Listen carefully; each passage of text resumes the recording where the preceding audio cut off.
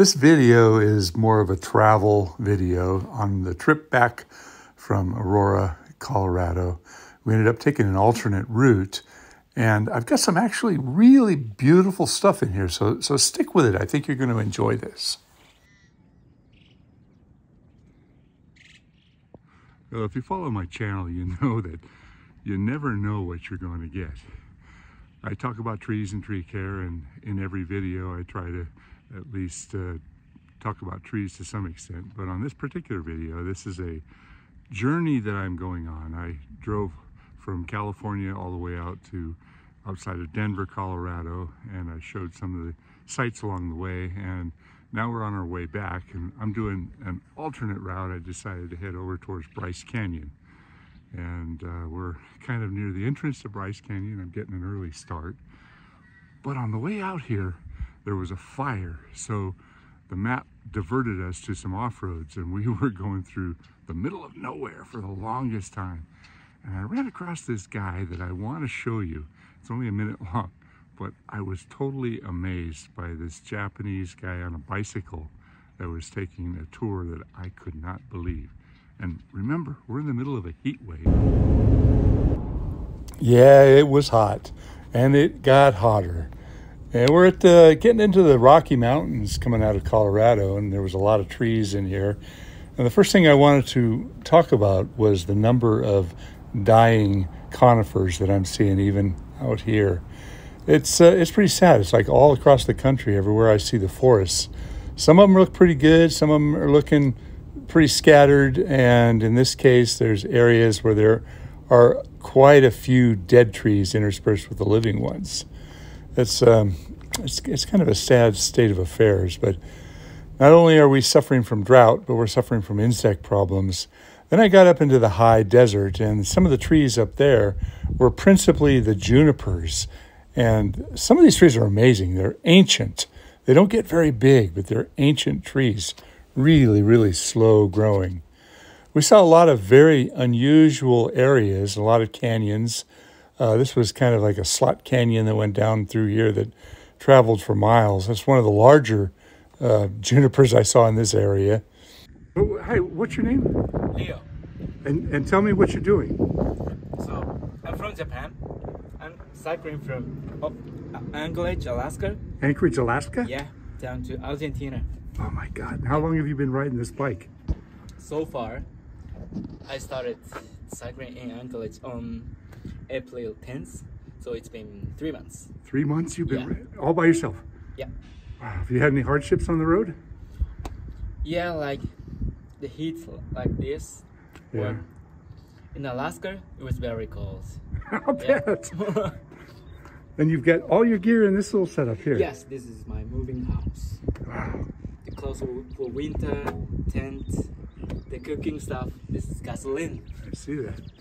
And then you've got two things in the front. Yeah. I am so impressed. It was a pleasure meeting you, man. Good luck on your journey. Thank you.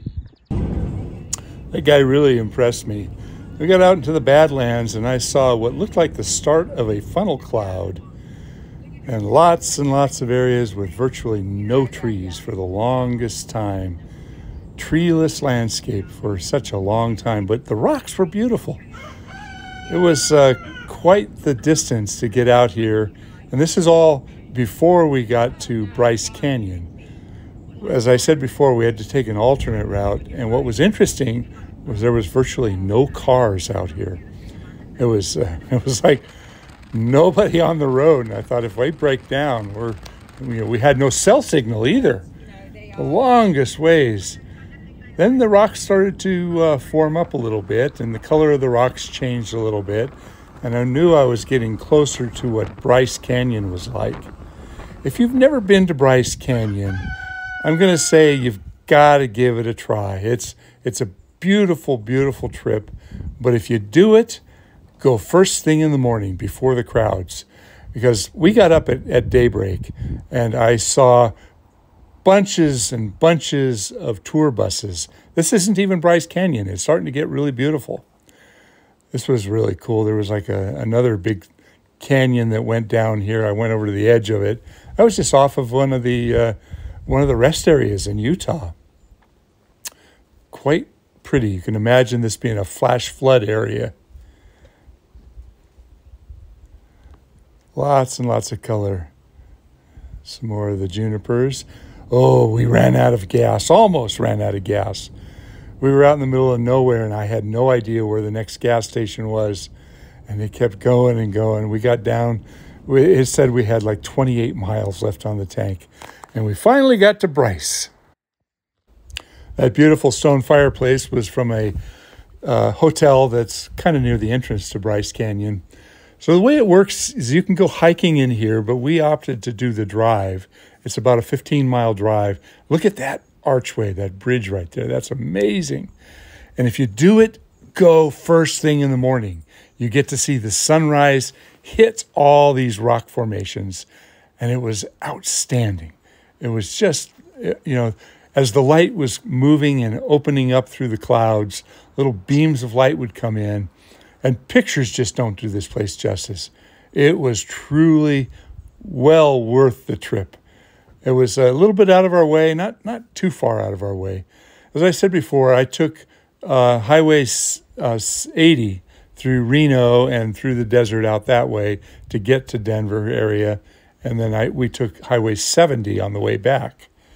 It was both trips were about the same distance. Maybe 70 was a little bit longer because of the detour. But, I was just mesmerized. And because it was first thing in the morning, we didn't have any crowds. Nobody was up there.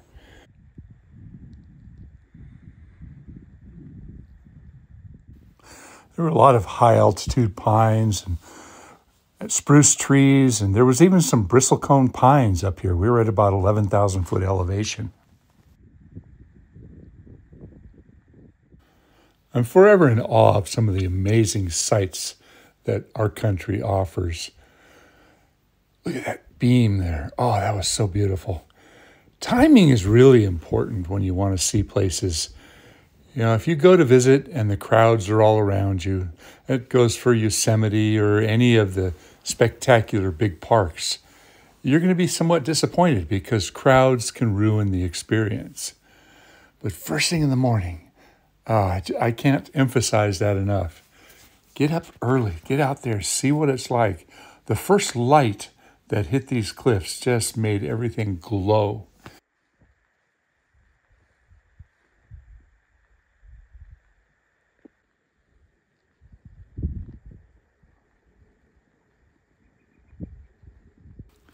So we spent about 2 hours on this 15-mile drive up to this high elevation lookout. And then we came to the end of the lookout and there was just a big turnaround. So we took our time back, and unfortunately the crowd started coming in as we were going down. So I was very grateful that I got off and headed in that direction first thing. I love seeing these beautiful parks. We are so fortunate to have these parks. The sky was beautiful, the clouds are beautiful, but we were on our way into a very hot journey. We also went to another place. It was called Red Rocks. It was on the way out of the park. It was further down, and there were a lot of really interesting rock formations. My wife and I went for a bit of a hike out there.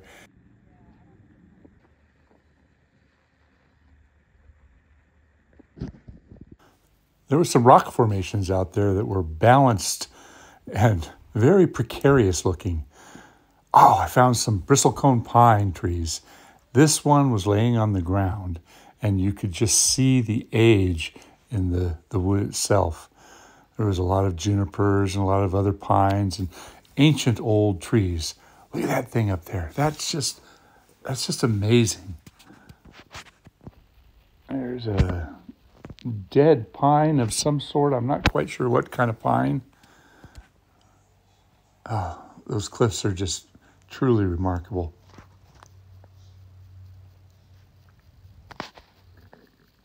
Look at that. That one, I don't know what's holding that up. I don't know why that's still standing, because the base of that thing is barely even there. The sun was lighting up the cliffs again. This was probably about 10 o'clock in the morning. We only spent a couple of hours in Bryce. We spent about an hour here. There was also very few people in this park, so we kind of had the whole place to ourselves.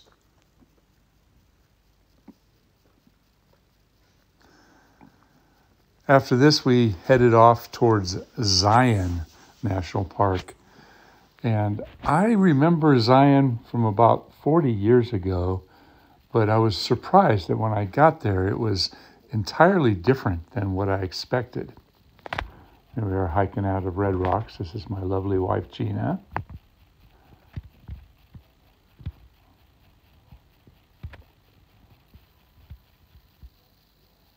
Hope you're enjoying this. Look at that. I don't know why that's still standing. That just blows my mind. There was a piece of bristlecone pine that was cut off, and I counted about 300 rings in that small piece of wood. Bristlecone pines, as you are probably aware, can live up to 5,000 years.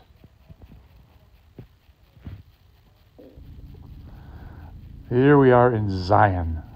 I didn't do a lot of video in Zion because this was primarily just a drive through. But what was really interesting about this particular park was there's a tunnel that's quite long. It's at least a mile long that goes through solid rock. Do you see that hole up there at the bottom there? That's where the tunnel is. There's a bunch of ventilation holes, but the tunnel drove all the way through that, and then it meandered down into this little valley in here where we're driving right now.